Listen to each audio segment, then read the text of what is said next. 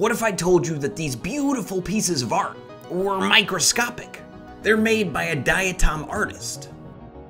Diatoms are types of plant-like algae that are usually smaller than the width of a human hair.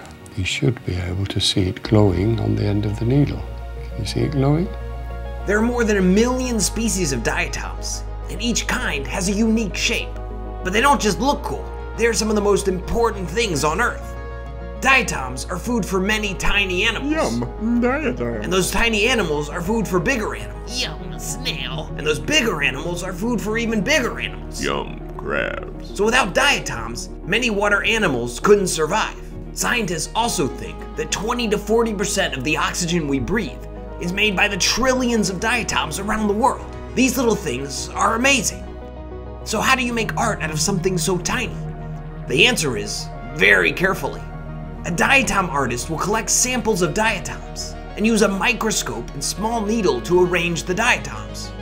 And remember, we're now dealing in microns of movement. So it takes hours, even days, to make these intricate kaleidoscopic patterns. The art is lovely, but don't you know it's bad manners to play with your food? This is one of many videos featured in Ranger Rick magazines. Get your subscription today.